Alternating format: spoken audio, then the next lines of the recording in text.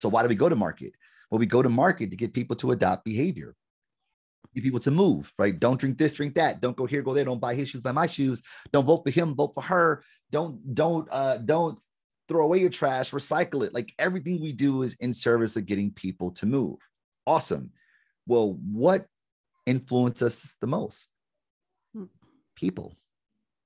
That's so People. true. Yeah. People who are like us, people who subscribe to the same cultural characteristics, they subscribe to the same ideologies, they are like us. So one puts it this way, that culture moves forward on the basis of one simple question: do people like me do something like this? The answer is yes, I do. If the answer is no, I don't. And we make that decision hundreds of times a day. So the question becomes, how do we activate the network of people in such a way that I see people like me take on the behavior?